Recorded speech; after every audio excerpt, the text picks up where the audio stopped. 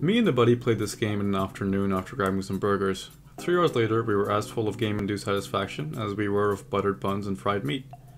It's an RPG Maker detective noir with 8-bit styling. It costs less than any cup of coffee I can remember buying. You play as a teal-haired PI checking out a murder. It's a whodunit, or at the end of the game you can say, they done it. The game builds tension well and keeps you asking questions right till the wrap-up. It wasn't a complex story, but it had character. It in fact had quite a few characters. Me and my buddy debated over those said characters' agendas all the way through. At the end of the day, this is an RPG Maker game. Nothing about the way it controls is fun. To circumvent this, the ambiance has to be worth thinking around in. I like the area design and the 8-bit aesthetics.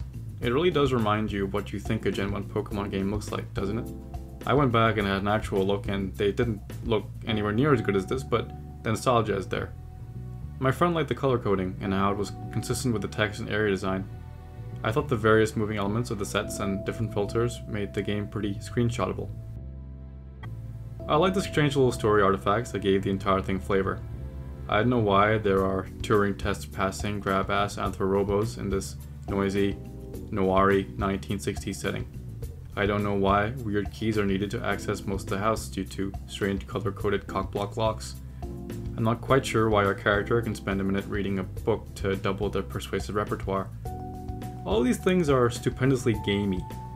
They're in the same vein as power-up mushrooms in Mario and 95% of the stuff in the Disgaea games. I love it. It's by no means perfect or even great. The dialogue can be cliched and the one-liners rarely land.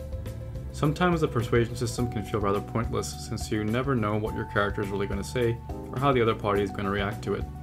You are never really penalized for failure, at which point it feels like the mechanic itself is just a thin abstraction of what amounts to more dialogue boxes. The game is a visual novel with Groucho Marx glasses. Despite that, you can still appreciate the characters and their individual designs. They look neat. I'm sure they've existed for a while before they were put to digital paper. The world has just enough going on to make the 3 hours you spend hanging out inside it a pleasant time. It's got weird little specifics that are fun to think about, like the details of the robot design or the house architecture. All the details in the game feel like that. They're fun to think about. These little points are outpourings. The little visual flair here and there and extra love poured into giving the game a consistent chronology are all the brainchild of a certain person's proclivities. The at times hard to read stylized font frames the dialogue in a very particular way. The little jagged edges tell of an individual. Lockheart Indigo is fast fashion made with loving care and a verisimilitude that transcends its amateurish veneer. It plays like a game jam offering and costs $2. The world needs more Lockheart Indigos and more people willing to play them. I'd rather have one of these for every 100 horny anime games we get on Steam. Thanks.